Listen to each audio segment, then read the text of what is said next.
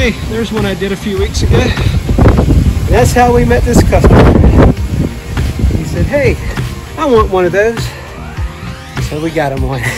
Little did I know, the house was added onto. It has another crawl space and another crawl space. Bet you don't see too many radon systems that look like that. Ning, ning, ning, ning, ning, ning, ning, ning, ning, ning, ning, ning. Ning, ning, ning, ning, ning.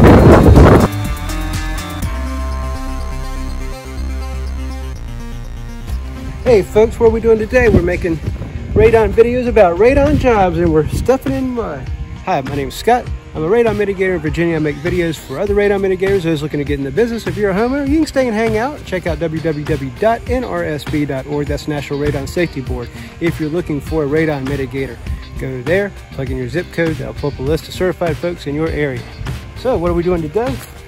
We had a really big day today and the sun has come out, but it was not like this in the beginning. It is really windy. My feet are soaked to the bone and oh my gosh.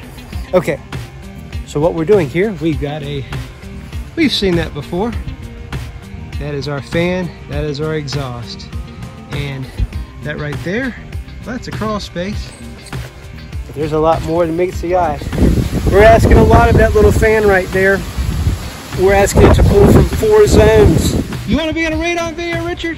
Do I want to what? You want to be in a radon video? Okay.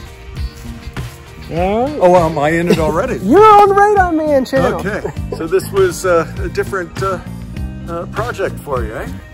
4 zones. 4 zones. That's a number. You're in a league of your own with this job. Okay. Well, I look forward to great results too. Okay. So I'd say that even if we weren't on the screen, yeah. So we're gonna show the folks what we did. We started at the fan, and we've seen in there. Okay. Point of that valve, and we've got a couple more valves, is to pinch off airflow to divert it to his lowest living level, which is over there. So we're going to take you up into the crawl space there. And so as you can see, so from that point is the fan, and we're coming into the first crawl space, and we're drawing air from here. We've got another valve, we're pinching off flow.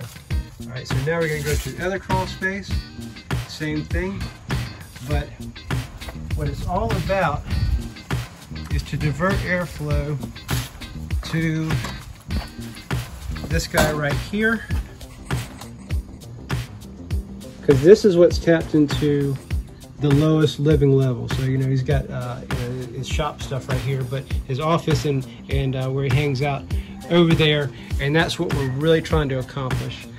So yeah, it's a big day, and we're packing things up, and we're gonna see how we come out.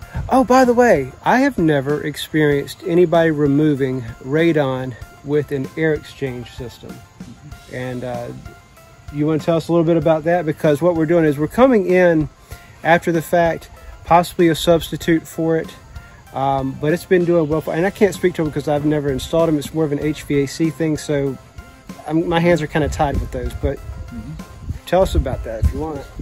Sure. So about 20 years ago, I put in an energy recovery ventilator.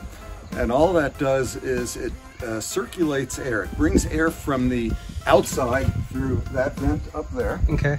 Goes through the energy recovery ventilator and then brings fresh air into the house. At the same time, there's another fan that blows air from inside the house outside. So you get fresh air constantly coming in and stale air, including air impregnated with radon, leaving the house. And there's an exchange medium in the energy recovery ventilator, so that in the winter, for example, the hot air transfers the heat to the medium, and then as the cold air comes in, it gets warmed up.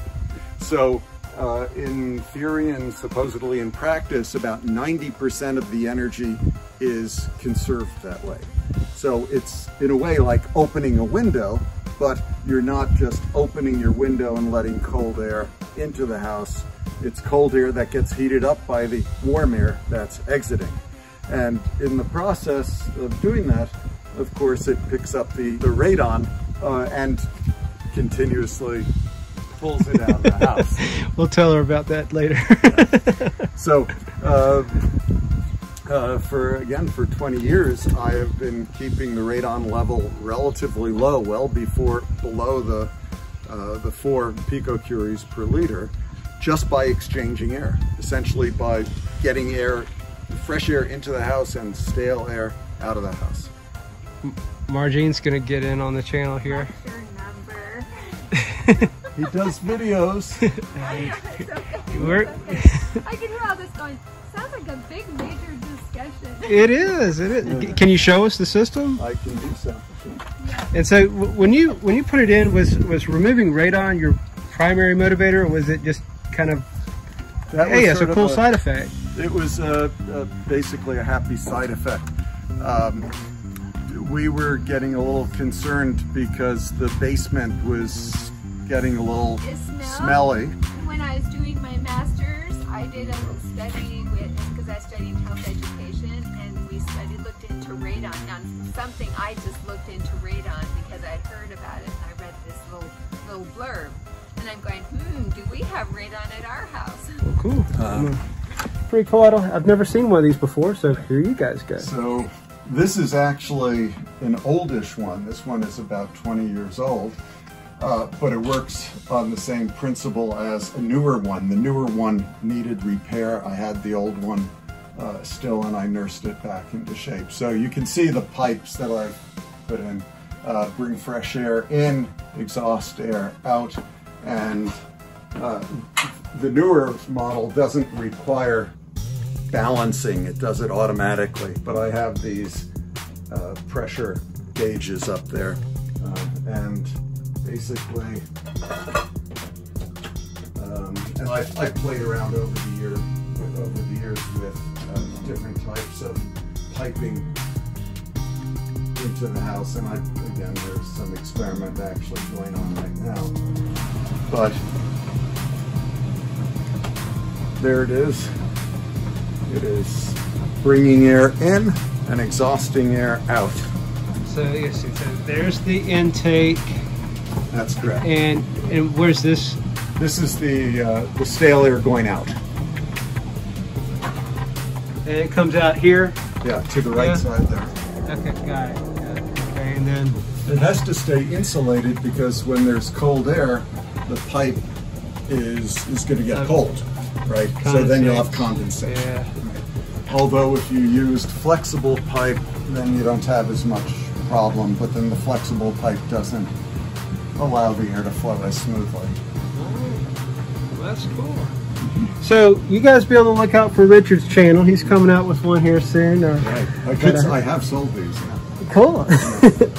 All right, hey, so thanks so much for watching, guys. If you did find it helpful, why don't you smash that like button? Doesn't cost you a thing. It means the world to me. Consider subscribing. All right, you guys have it going. Thanks for watching. Bye. Hey, my name is Scott. I make videos for radon stuff. So let's start that again. And I'm exhausted, and my feet are all soaked and squishy. That's a lot going on today. It's a lot of stuff. The whole purpose of this channel is to show you unusual stuff that you don't typically see. And not all houses are the same. Not all radon systems are the same. But if you put your mind to it, and you draw out your design and then implement, we're just pulling with pipes from different zones and maintaining slope. It's all about that slope because the system produces condensation, and we want to give it an opportunity to drain out the water. So I'm just exhausted. Picked up something. If you did, why don't you smash that like button? Consider subscribing. I try to put out content that's helpful for the radon community and stuff that you don't usually see. Okay, we're trying to pack up and head out. Thanks a lot. Thanks for watching. Bye.